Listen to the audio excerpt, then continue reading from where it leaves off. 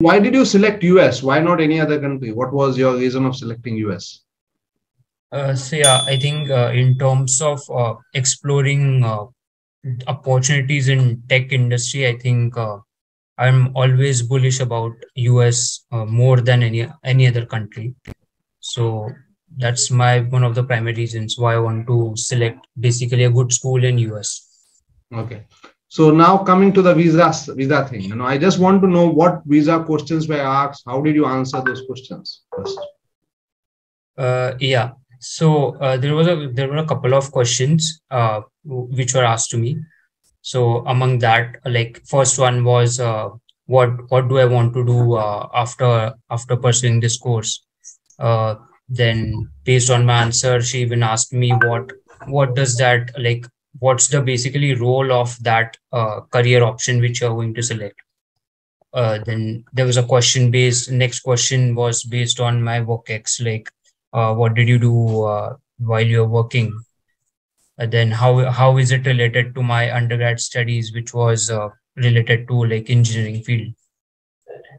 Then while checking my DS 160, she asked me a couple of more questions as to how is the link between mechanical engineering and the my current work ex.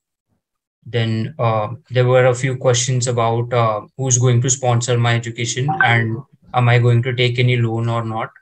And based on my response, like since my parents are sponsoring my education, so the person asked me, what does your parents do? And like, do they have enough savings to sponsor you without taking any loans? Then the last two questions were basically most on which universities did I apply to and how many admits did I get. So, Aditya, the questions were really tough. It's not that it's simple questions. It was tough. So how were you comfortable answering those questions? Did you find that you answered it well? How was your comfort level? How was your preparation for that?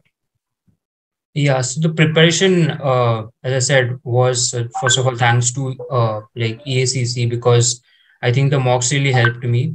At first, I thought, okay, I was not at all good as to convincing the other person why should I go to US for pursuing my masters.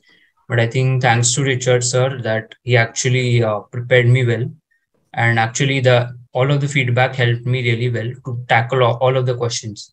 So coming to the question, I think there was one question wherein the person actually was the visa officer was actually interested in what type of role am I going to pursue after my studies. And if that question was a bit challenging because based on the current situation, like in the tech industry, there are like massive layoffs going on. So that might have triggered my answer, but then I had to keep it cool.